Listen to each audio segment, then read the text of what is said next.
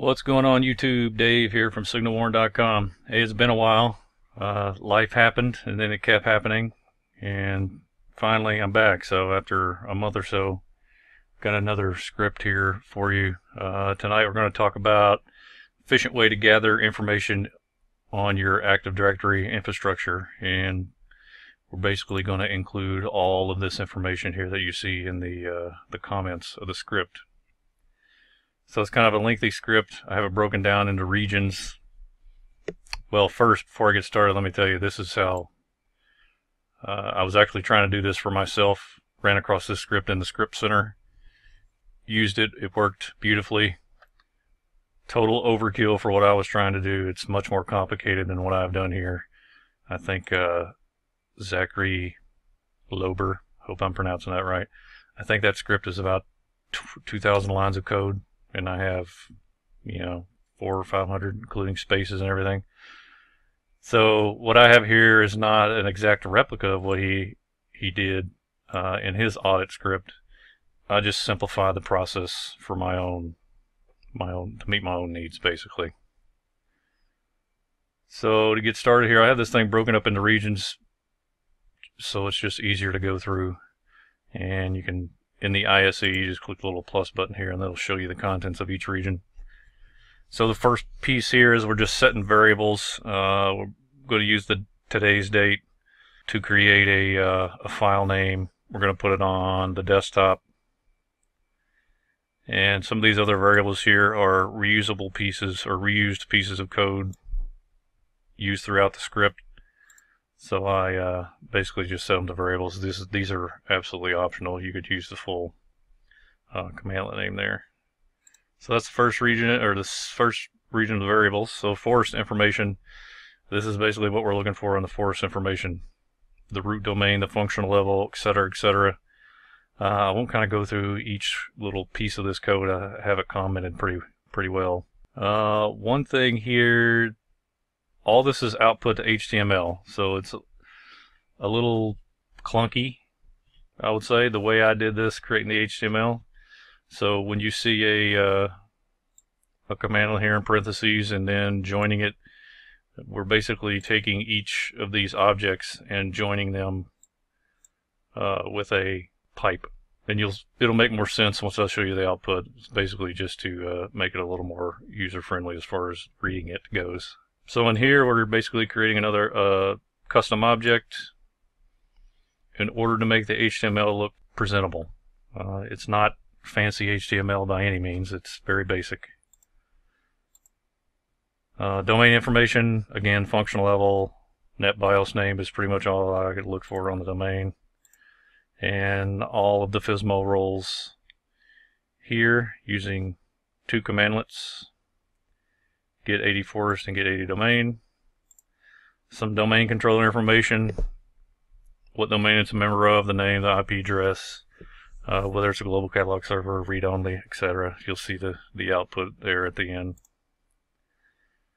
DNS information, to basically print out all your primary zones, your domain or DNS server, NS records, your MX records if there are any. Any kind of forwarding information. This is just all information that I like to look at if I'm rolling in on a new environment. Basically just gives you an idea of what's going on in the environment.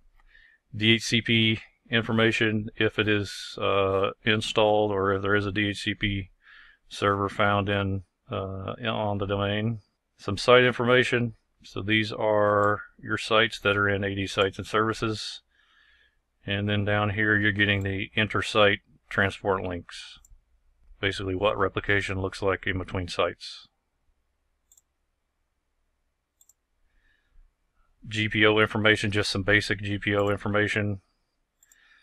I always like to know when I'm rolling in on a new network who has privileged accounts. So this will give you the members of the domain admins, enterprise admins, schema admins. You could obviously add other groups here if you wanted to. Just copy one of these lines and give it another name.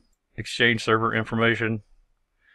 So all I'm concerned with is who is an Exchange organization manager, who has those that RBAC role, and then this is just getting server information, how many Exchange servers are in the environment, and some user information, just looking for users with passwords set to never expire for obvious reasons.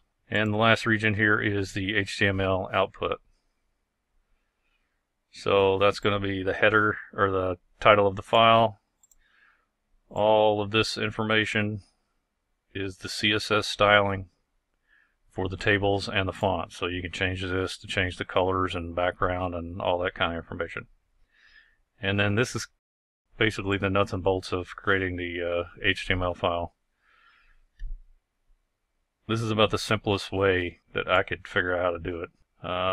In Zach's script above, again, he gets into this much more in-depth and more complicated than I did here. I did this specifically to be as simple as possible. And then the last little piece here is you're basically just opening the HTML file in whatever browser. So this, like I said, this is absolutely optional. You can take this out if you want to take it out. So let's run this thing real quick.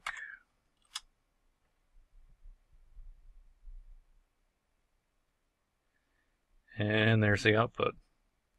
So this is the forest we're looking at.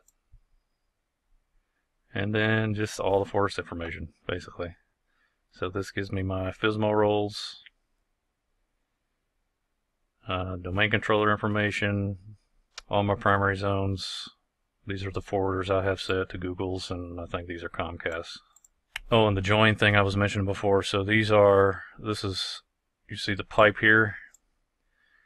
So essentially this default IP site link has these two different sites that are included. So if you don't join them in pipe, it's going to look like one big long mess here. You're going to struggle to discern where the first one ends and where the second one begins. So that's why you just join them on the pipe. And that's basically it. So that's it in a nutshell. Appreciate you watching. If you have any input, there'll be a little more detailed article on the website. And as always, you can download the code there for nothing. Give me a thumbs up if you found this useful, and I'll see you next time.